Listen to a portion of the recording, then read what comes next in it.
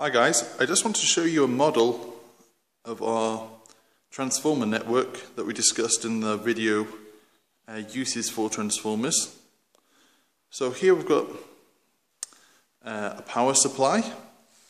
Now the power supply we've connected to the AC.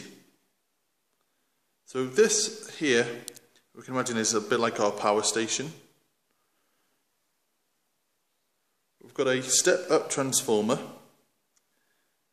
Now, the voltage going in is just 1.5, 1.6 volts.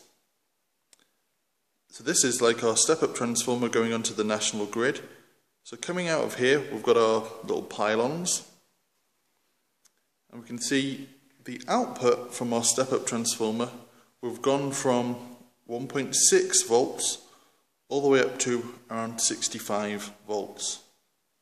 So the electricity the voltage would increase, decreasing the current to reduce heating in the wires and make the system more efficient. And then finally here, we've got our step-down transformer.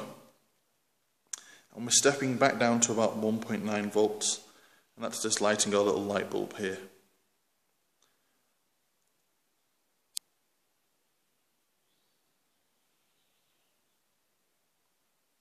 So power station over here.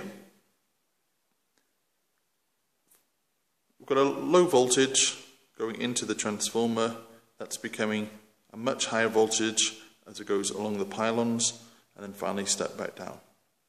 Okay.